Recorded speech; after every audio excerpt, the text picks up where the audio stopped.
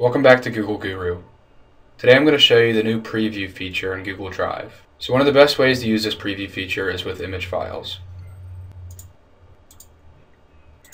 As you can see by looking at my image files, a lot of them have names that don't really accurately describe what I'm going to be looking at. So instead of opening up each individual file and seeing if it's what I'm looking for, I can select all, then click preview, and then scroll through the image files by pressing right or left on my keyboard. I also have the option to share, download, or open.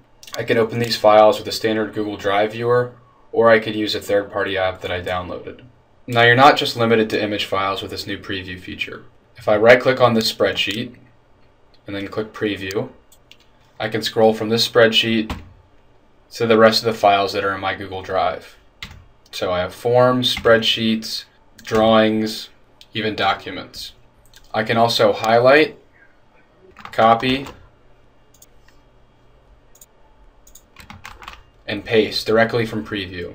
So that's the new preview file feature for Google Drive. I hope you guys enjoyed the video, and if you have any questions, please leave us a comment in the section below. Thank you.